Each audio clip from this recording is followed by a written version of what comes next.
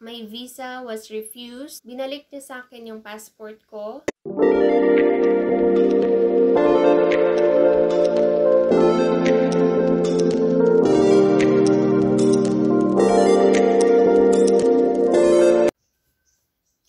Hello everyone, it's me again, Chiselle Ivy. Welcome to my channel, and yes, I'm back for another video. And for today's vlog, I'm gonna share to you my experience during my immigrant visa interview at the US Embassy Manila and the reason why they refused my immigrant visa and the reason why did I receive a 221G letter from the consul. So if you are interested, just keep on watching. This video might help you. But before that, please don't forget to subscribe and tap the notification bell so you will be notified on my next video. So if you're ready, let's begin.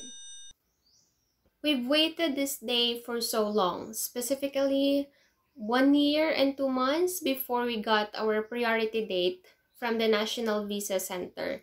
And my interview date was February 6:30 in the morning. So, dumating ako na US Embassy Manila at around 5:30 at dala-dala ko na yung lahat ng documents na kailangan.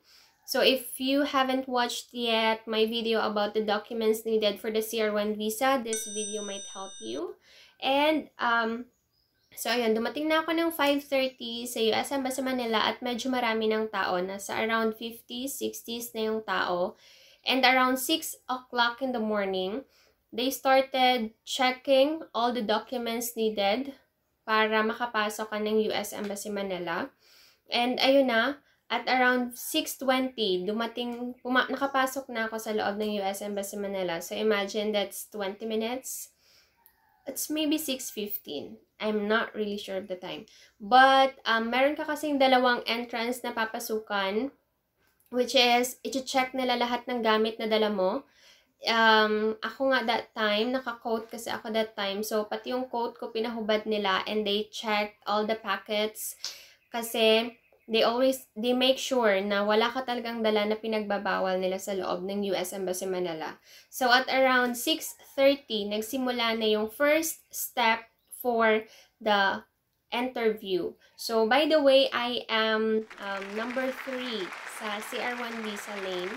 So, by 6:30 in the morning, nagsimula na yung first step for this sa interview. And that was the Filipina consul. So, nagbigay na ng go signal yung staff na pumunta na kaming 10 doon sa harap mismo ng windows for the interview. And so, nang nagbukas na yung mga windows, pumunta na kami isa-isa. Of course, isa-isa, hindi sabay-sabay. Isa-isa, isang window. And before she asked me questions about me, about my petitioner. And she asked me first the civil documents. Ilabas ko lahat ng civil documents. Actually, she didn't ask me a photocopy of it. Ang hiningi niya lang sa akin lahat is original. And hiningi niya rin sa akin yung IRS ng husband ko. And after that, nagsimula na siyang magtanong. Okay. So, first question na tinanong niya sa akin is my full name. Sinanong niya sa akin kung ano yung full name ko, kung ilang taon na ako, full name ng asawa ko, ng husband ko, kung ilang taon na siya, and where did we met? When did we met? And how long that you've been together? So, how long that you've been together, and when was our wedding day? That's it. Yan lang yung mga tinanong niya sa akin. So, di ba? Andali. Very easy to answer kasi tungkol lang sa'yo, tungkol lang sa husband mo, sa petitioner. Just make sure na, of course, the date. Sometimes we forgot the date, but you have to make sure na tama lahat ng sasabihin mo kasi they have your marriage certificate, they have your birth certificate, so they have all the documents na related din sa mga tinatanong nila sa'yo. So, kung nagkamali ka ng sagot, they might doubt you. For the second step.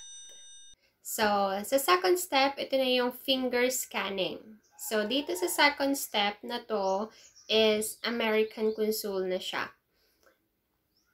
Finger scanning is sa ibang window ka na naman pupunta. May pila ulit, pero hindi naman siya ganun kahaba. So, pipila ka lang ulit and then wait for your turn, of course.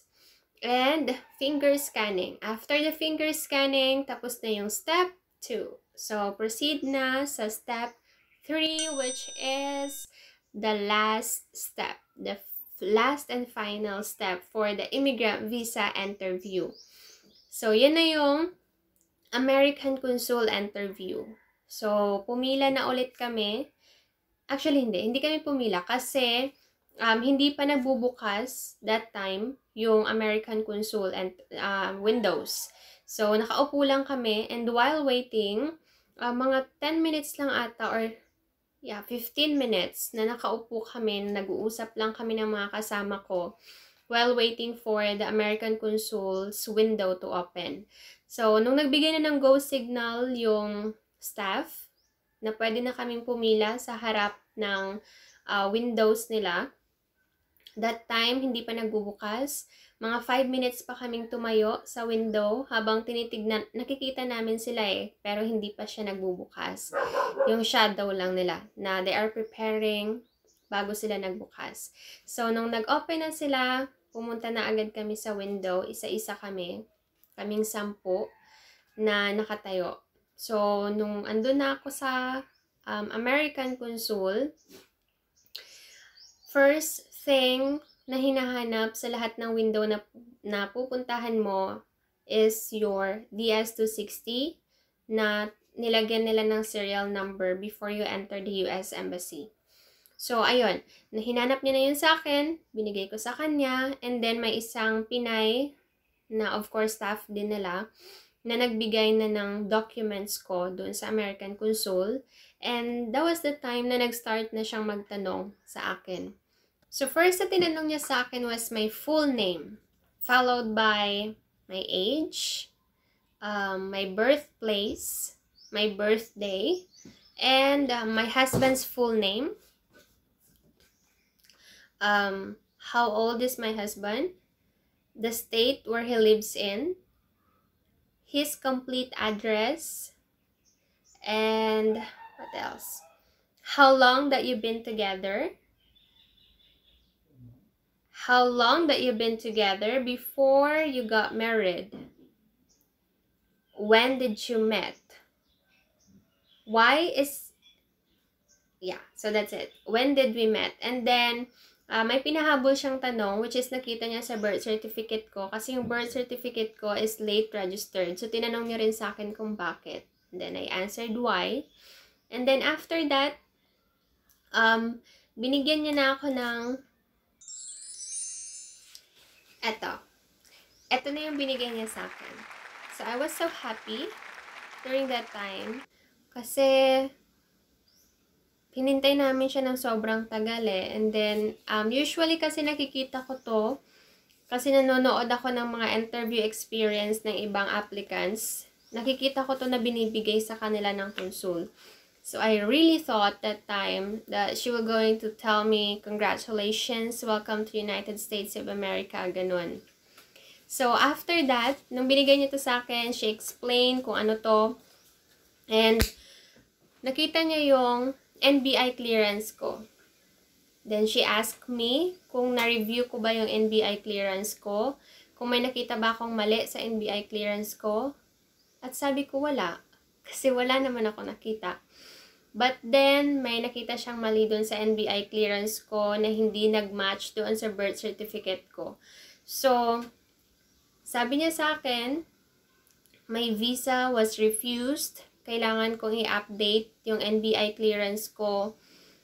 At binalik niya sa akin yung passport ko, lahat ng documents na binigay ko sa kanya, na binigay ko dun sa Filipina Consul. So, binalik niya yun lahat sa akin, lahat ng original documents.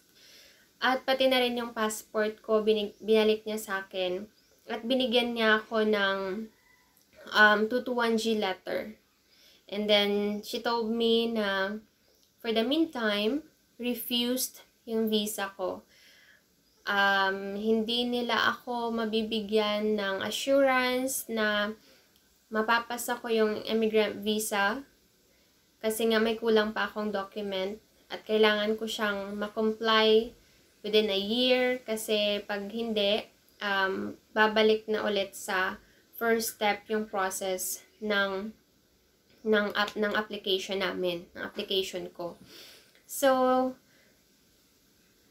I don't know what to say during that time, even to her. I just said, okay, ma'am. Yan lang yung nasabi ko talaga kasi I don't know kung ano yung dapat yung maramdaman ko during that time.